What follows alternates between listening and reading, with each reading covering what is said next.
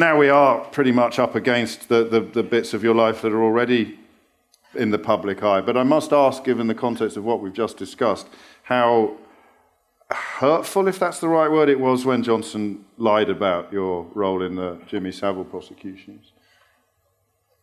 And how annoying it must be to have to answer the questions about it because it inflates the lie in a way. It was a new low for a man for whom I've got almost no regard. And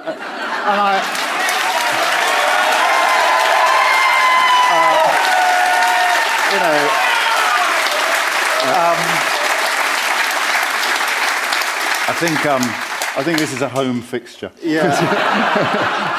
but I'm not. I just put that in context. Now, I'm not one of these people say, all Labour brilliant, all Tories bad by definition, etc., etc. Obviously, there are ideological differences, political differences, value differences that we all have, and that's why I'm in the Labour Party. That's why I'm leading the Labour Party. Very proud and privileged to do so. But I would concede that Theresa May, for all the other faults she may have had, was a woman who knew that you didn't stand at the dispatch box and lie.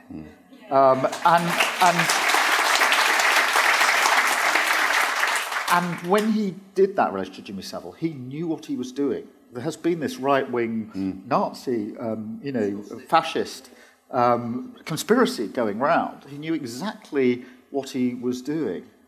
And I knew once he'd done it, there was no way he was ever going to apologise. It was an irrelevant question because to apologise, you have to have the self-reflection of knowing what integrity is. And he hasn't got it. And it's not going to happen. It's not going to happen. And that's a lot of there aren't many advantages to being the dispatch box. If you haven't been to Parliament, get along there and have a look at it, and let me know when you're coming. But it's a very small place. You step forward, and this sounds balmy because you think it's obvious, but it isn't until you do it. You step forward, and every friendly face is now behind you, and all you've got is a wall of the opposition. But it makes you quite a good reader of the mood on the other side of the house. It's quite interesting, because I have to sit there the whole time, very close to the Prime Minister. And I could see within his own party how uncomfortable they were with where he was taking politics. Because he was taking their party down, he was taking the country down and taking democracy down by going down this dark route to conspiracy theorists. And, this is the party of Winston Churchill. That now has a Prime Minister that's prepared to do that and carry on doing that.